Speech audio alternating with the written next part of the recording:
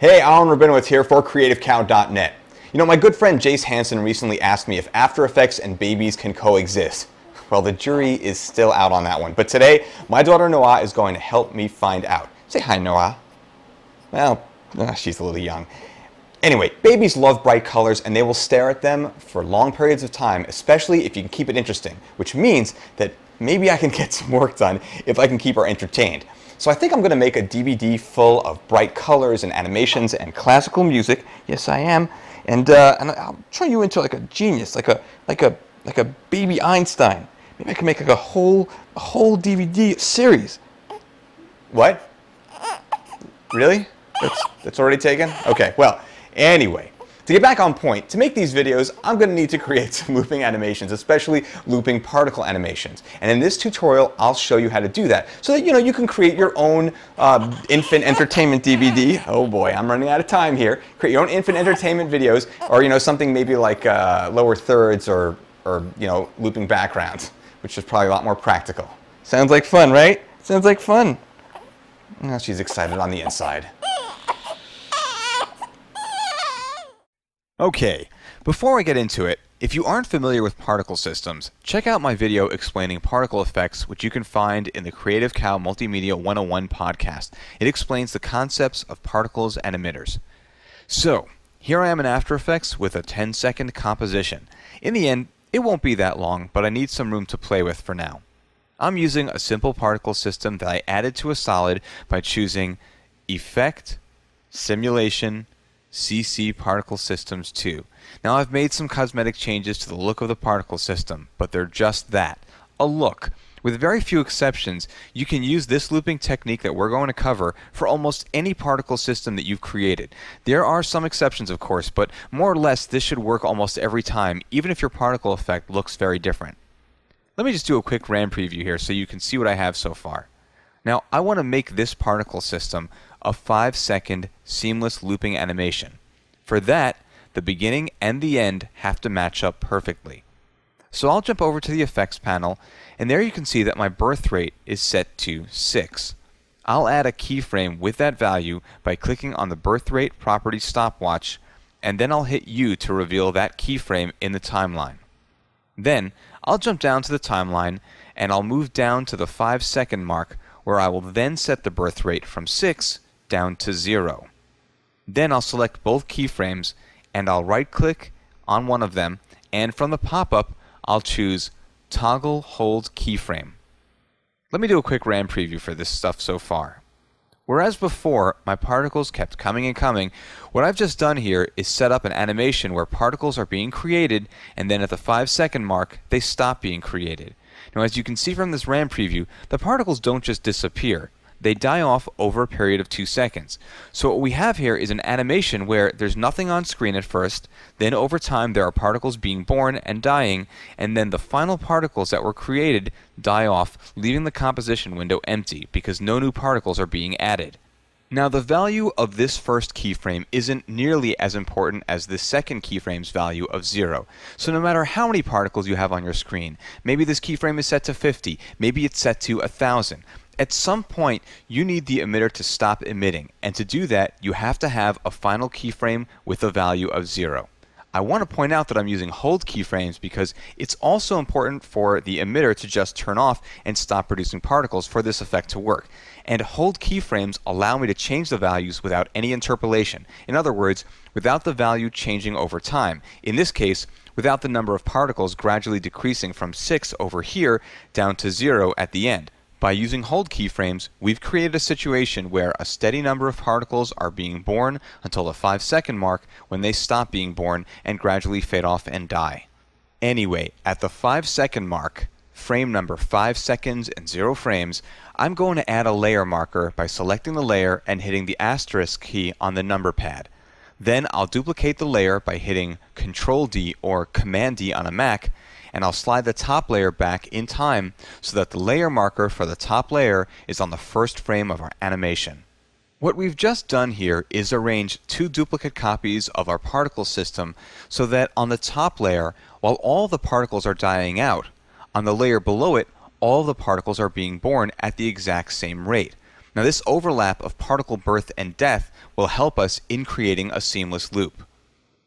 Just so you can see this, go to the 5-second mark and keeping your eye on the composition window, hit home on the keyboard to jump to the first frame. As you can see, the first frame and the 5-second mark frame are an exact match. That means that the animation, as it progresses, eventually comes back to the way it looked when it started. Now, if you've watched my tutorial on creating looping fractal animations, you'll remember that I said that to create a looping animation, the first and last frame should not be a match. In order to create a seamless loop, it's the frame after the last frame that should match the first frame. Otherwise, you get one repeated frame. And if you're paying attention, you'll realize that, hey, we don't have a problem. We're already there. Remember, I'm making a 5-second loop, and the last frame of a 5-second animation is not frame 5 seconds and 0 frames, it's 4 seconds and 29 frames. Because remember, in After Effects, by default, the first frame is not frame 1, but rather frame 0, which means that a 5-second video ends at 4 seconds and 29 frames. So we're golden. I'll set the end of the work area to 4 seconds and 29 frames by going to frame 429 and hitting N on my keyboard. A quick RAM preview and we have a looping particle emitter. Cool. Now let's just set the actual composition to the right length of 5 seconds. All we have to do is go into the composition settings by choosing Composition, Composition Settings, and in the comp settings, set the duration to 5 seconds and 0 frames. Click OK to return to the comp, and if you look, you'll see that our last frame is frame number 4 seconds and 29 frames. So now, if we do a RAM preview, we can see that we have a seamless loop. Or do we? Uh-oh, that's not right. What just happened here? Okay, so it seems that since a solid is always created at the same length as your composition, After Effects has trimmed the solid and moved it back to its original place in time, but it's messed up our animation by trimming that layer out to begin with.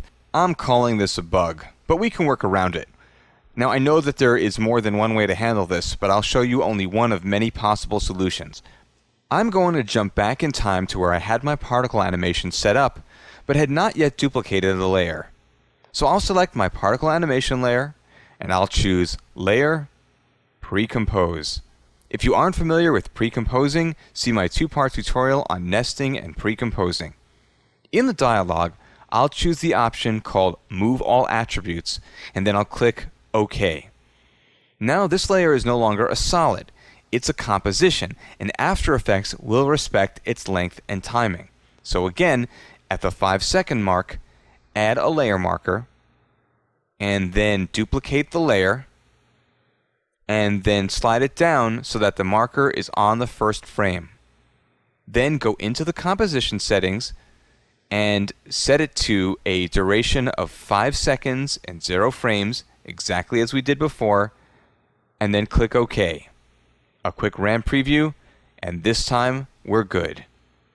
As far as how to make this animation loop over and over again, well, one way to do this is to render out a QuickTime movie and then re-import it and then use the Interpret Footage dialog to loop it over and over again.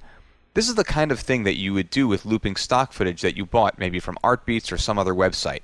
But better yet, since we're in After Effects and we may want to make changes to this background at any time, I'd suggest that you nest this particle composition in a new composition and then use time remapping and the loop out expression to make it loop over and over again.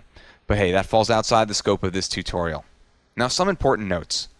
It's important to note that in my example, the property called longevity is set to 2, meaning that the particles live for 2 seconds. Now that means that since the particles stop being born at the 5-second mark, by 2 seconds later, at the 7-second mark, the screen was entirely empty of particles. Now the reason that this is important is if your particles are set to live for more than 5 seconds, then you can't create a 5-second loop. The shortest your loop can ever be is the length of time your particles live. Any shorter and the animation won't be seamless. Particles will appear to pop out of existence because they didn't have enough time to die. Also, this tutorial assumes that your emitter is not moving around the screen. Things get more complicated if you have an animated emitter. Not by any means impossible, don't get me wrong, but it requires some extra steps that I'm not going to cover here. Finally, I know I said it at the beginning, but this technique should work with any particle system. Just playing around with Trapcode Particular from Red Giant Software using the preset called Snowy Night 1, I can use the same exact technique, except in this case, instead of animating the property called birth rate for the same behavior, Particular uses the property called particles per second found under the emitter group of properties. So there you have it, looping particle systems for After Effects. And you know what? Not just for After Effects. With a little ingenuity, you can adapt this technique to 3D programs such as Cinema 4D and other programs as well. Anyway, I'm off to make some genius-inspiring, age-appropriate animation for my daughter. You can do with it what you will.